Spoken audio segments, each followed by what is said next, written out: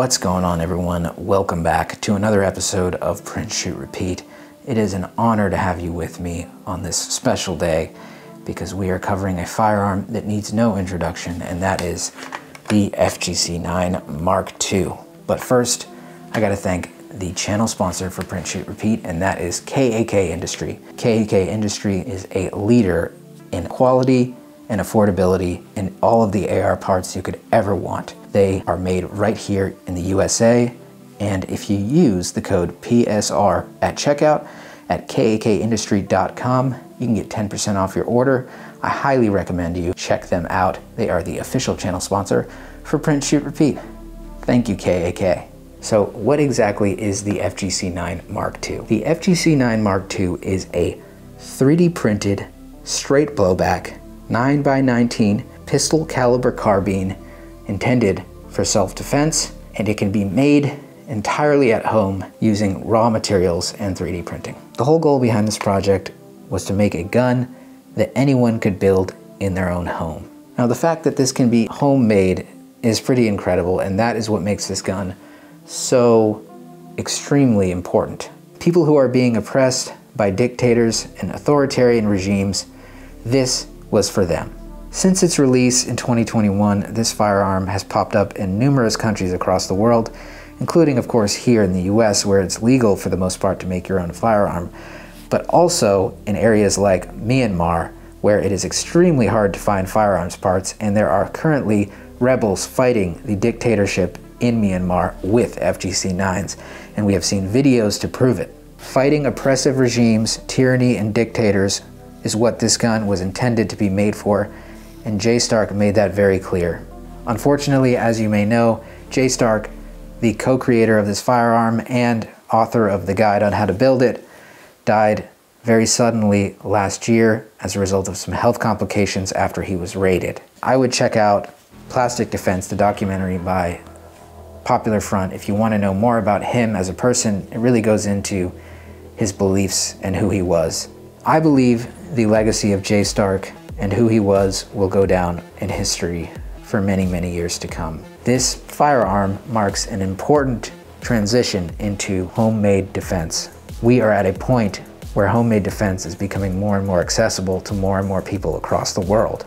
So let's talk a little bit about my particular FGC9. So all of the components here that you see on the outside are printed. Even the bolt carrier is printed. The only parts that are not printed are the bolt, the springs. So there is a buffer spring in here, and there is a spring in the magazine, and there is a firing pin that's metal, and there's a barrel obviously that's metal. My particular FGC9, I included a KAK flash can. It's not a suppressor. It is just for aesthetic reasons mostly, but it does help keep the blast going forward. There is an optic on here. This is a Holosun HS403C.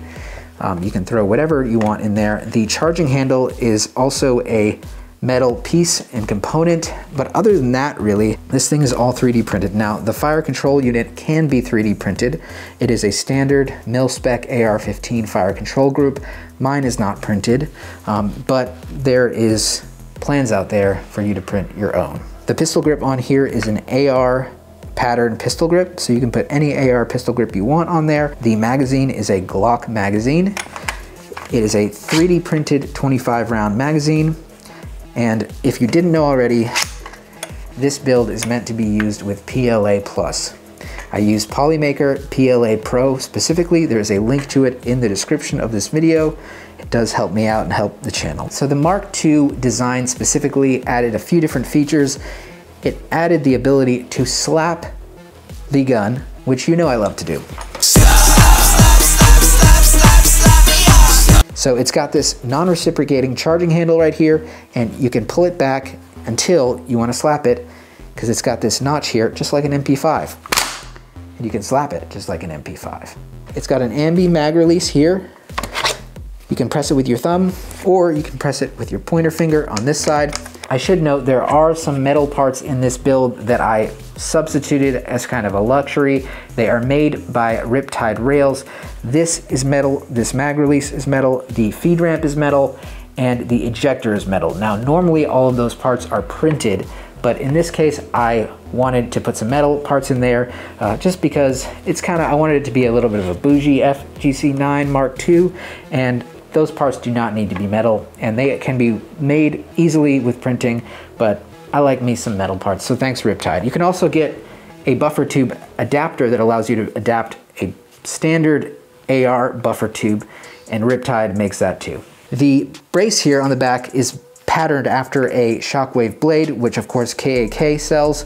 This is a very small, tiny little brace here.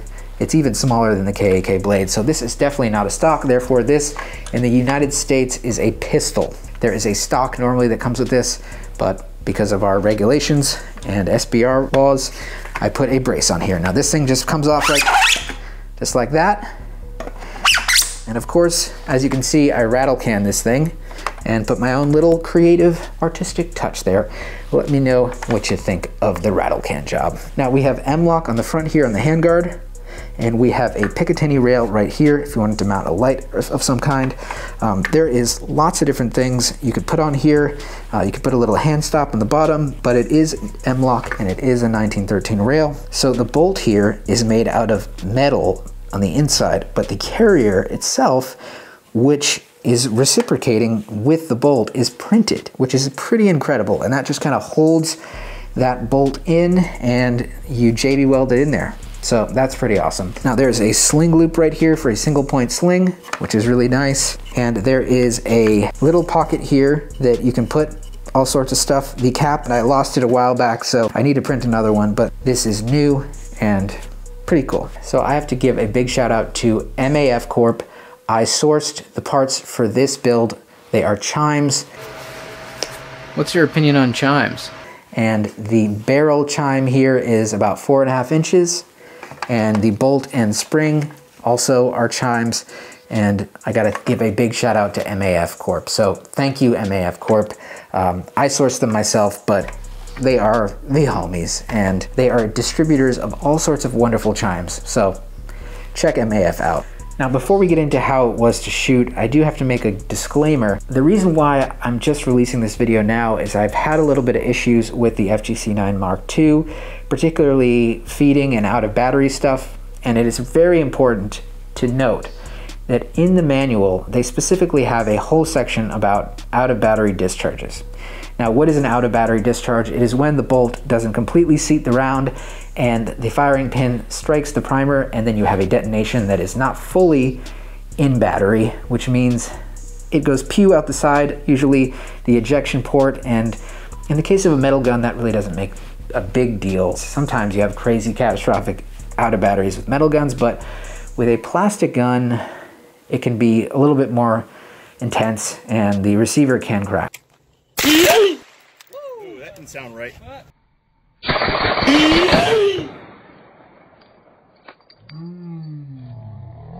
With that said, I had an out of battery myself, and I had my hands right here and I was totally fine. I just felt a little bit of a bump there, and we got it on video. I will say the designers of this firearm intended for there to be a wide variety of tolerances when you made this gun. So the sacrifice in doing so is that hopefully you allow more people to get a functioning build, and you sacrifice a little bit of safety when you do that. So the goal is to make this gun work and not for necessarily it to be the most entirely safe gun in the world. Now, if I was gonna go into battle and I had a choice between this and an MP5 or this and a Scorpion, I'm taking the MP5 and I'm taking the Scorpion.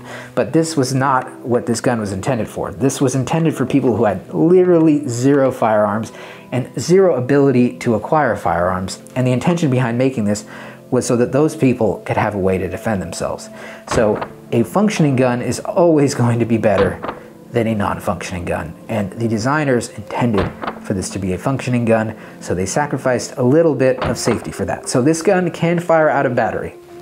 Now, with that said, this gun can be completely functional and made flawless, and it is, for me right now, flawless. It has been running absolutely beautifully. So before we get into the shooting impressions of the FGC9 Mark II, I have to make a big note and shout out to Ivan the Troll for his work on the barrel section of the guide for this. So This weapon is intended to be made with a ECM rifled barrel. Now, what is ECM rifling? Well, it is electrochemical machining, and it's a process where you can rifle a barrel in your own bathtub, essentially. It doesn't require any crazy tools.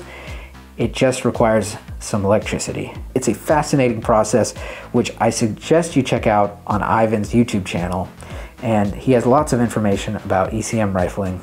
It's really cool, and I suggest you check that out.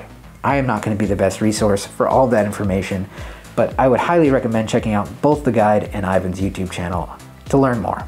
So, how is this thing to shoot? Well, it is kind of bulky compared to some PCCs, but it is actually, like I said, it's 4.8 pounds.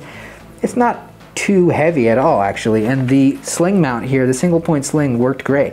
I was shooting this thing all day. I probably put, man, it was probably close to 500 rounds through this thing, and just really ran the piss out of it. The bolt is a heavy bolt. It's a chunky boy. So the mass coming back and forth, like any 9mm PCC, like an AR9, for example, it's going to be very similar to an AR9. It's actually probably, I would say, maybe a little bit less recoil feeling than an AR9, depending on what kind of buffer you have in there. It really is a joy to shoot just because of what it is. It's a almost entirely 3D printed PCC that's a 9mm, and pretty insane thing to think about this being shitted out in your living room, and now you're shooting it and it's shooting 9mm and it's working. And it's accurate, and you can slap it. I mean, fuck yeah, look at that. I mean, it's just so satisfying. I love it so much. These floral good times chimes are a great way to get into the build, and it's just an extremely fun gun to run around and LARP with. Luckily, we live in a free country where we don't have to worry about repressive regimes and dictators, right now at least, and I can just LARP on the range with my FGC9 Mark II. Now, like I said, you could put a 16-inch barrel in here and, legally speaking, put a stock on the back, and that could kind of be cool. The cool thing is there are all sorts of remixes on Thingiverse with airsoft accessories and stuff. There's even actually an airsoft version of this gun that you can print.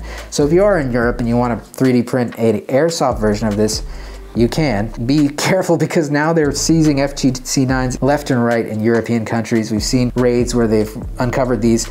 On the black market in some European countries, these can go for like $2,500, which is absurd because it really is not the greatest PCC. I mean, like I said, I would choose an MP5, an MPX, I would choose a Scorpion, I would choose like a KP9, all sorts of guns over this, but at the end of the day, this is intended to be made without any complex knowledge about gunsmithing or complex tools, and it can be made as such in your living room. And like I said, the barrel can be ECM rifled in a bathtub, which is pretty damn incredible. So the legacy of the FGC9, what does it mean? The cool thing about the 3D printed gun community is that the open source nature of the file sharing leads to a lot of innovation. And what we saw with Durwood's Shuddy AP9, which led into the Mark I and Mark II of the FGC9, is really an example of how knowledge is spread and the power of the internet and the power of being able to 3D print your own personal defense. So just like the Ludi submachine gun, I think the FGC9 will go down in history as a game changer when it came to personal defense weapons, and particularly homemade guns and 3D printed guns. So really, that's all I gotta say about the FGC9 Mark II. If you wanna learn more, like I said, there's an extensive guide and PDF written by none other than Jay Stark himself, and it is out there on the internet. And like I said, you don't have to download the files. If you just are curious about it, you can check it out. If you wanna learn more about who he was, I would highly suggest you check out the popular front doc called Plastic Defense. And may Jay Stark's honor and his innovation and his passion continue to inspire people around the world. And I hope this weapon continues to be used to fight dictatorships and atrocities, and is able to give people who don't have the power to fight back the power to fight back. That's all I got today for another episode of Print, Shoot, Repeat. Thanks for watching, and I'll see you next time.